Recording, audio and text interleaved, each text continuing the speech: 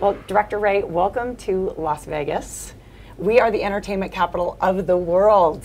We welcomed nearly 40 million visitors last year. And right now we are getting ready to host Formula One and Super Bowl 58. So I have learned that the FBI has vibrant partnerships with other local law enforcement agencies, including Las Vegas Metro. So what do these partnerships look like? Why are they so important when you're hosting these large-scale events? Well, thanks, JJ. It's great to be here with you in Vegas, and you're absolutely right that partnerships are really vital to the FBI's success, especially our partnerships with state and local law enforcement and with really fantastic partners like Las Vegas Metro. The reality is that the threats that we're trying to all protect the American people from these days are so many and so widespread and so evolving that we have to all work together. On the FBI's end, one of the ways that manifests itself is with our task forces. The task force model is something that's very important to us, and we think a very successful one, where we have task forces that we set up and state and local law enforcement partners and other agencies will send some of their officers to work on those task forces with our folks as one team, one fight. So we do that to disrupt terrorist attacks with our joint terrorism task forces. We do that to fight violent crime and gang violence with our Safe Streets task forces.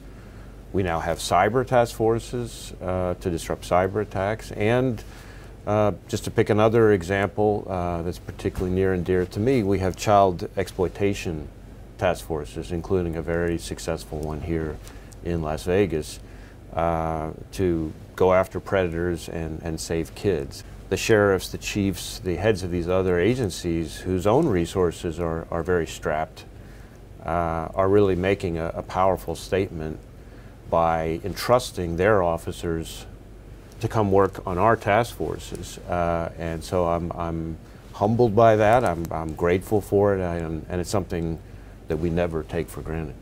The FBI Citizens Academy is a national program. You invite people from across the country to participate in an 8-week course. And they get to step behind the scenes a little bit and see what it's like to be a special agent. I got to be part of the course in 2020. It was awesome. I heard you're a big fan of the program. I love the Citizens Academy. I mean, we talked about partnerships with law enforcement, but as you say, it's always been true, but it's more and more true that our partnerships with the public, with all the communities we serve, have become more and more important. And the Citizens Academy program, in many ways, is really the cornerstone of our community outreach program nationally. The thing that I always find very inspiring about the Citizens Academy is that you've got people who are very busy, have a lot else going on in their lives, but who are investing the time. There's no fame that comes out of it, there's no financial reward that comes out of it, and their only goal, really, is to try to make their communities safer and better, which is really the same mindset that our 38,000 men and women are bringing to the job. I think a lot of people would really enjoy knowing that you have partnerships with four-legged friends as well, and I'm talking about Wally and Geo. So the 1 October shooting, as you know, really shook Las Vegas. And so you have a crisis response canine team that visited here and brought their skills. Tell me about your connection to this team. I think you have a personal connection to them. I do. I'm a big fan, of course, of our entire workforce, but those are two employees who are particularly special to me. Wally is a yellow lab, Geo is a black lab. They are, as you say, crisis response canines. They are part of our victim services division, and they deploy all over the country in the immediate aftermath of some critical incident or crisis to help support victims and family members, and they never fail to make people's days brighter. I know they do mine when they come visit my office and my conference room and chase the tennis ball around in the conference room. It's a little disruptive, but I love it. We are obsessed with hockey in Las Vegas. You know, our Golden Knights are going to the Stanley Cup playoffs. Like, this is a thing. This is huge. I understand that you're a hockey fan. I am a hockey fan. I grew up and have very fond memories of growing up going to hockey games, NHL games with my grandfather, with my dad. And I even played when I was really little, you know, in elementary school, and had dreams quickly confronted with reality of being an NHL player someday. But by age 9, I realized that was not going to happen.